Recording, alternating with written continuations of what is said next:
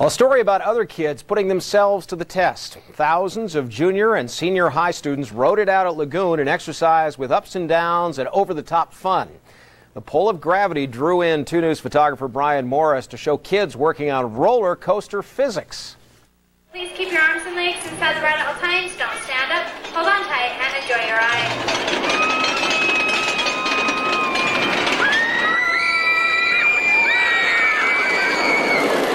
Today we came down here to measure the G-forces.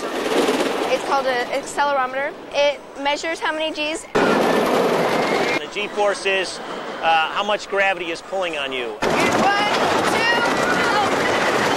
That's how many G's. 0, 0. It's kind of hard to look at your accelerometer when you're doing all the turns. Your head starts jerking around.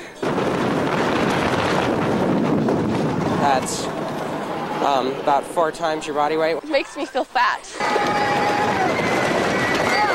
You will see them screaming and yelling and having fun. And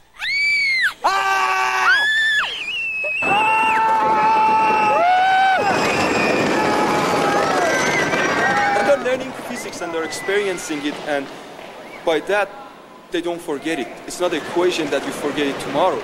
They experience acceleration and they know what acceleration is. That's the beauty of it, hands-on. Thank you for riding and have a great day here at Lagoon. I could have even passed physics if, you know, that was the test. Laura was telling us about one of her great goals. Yeah.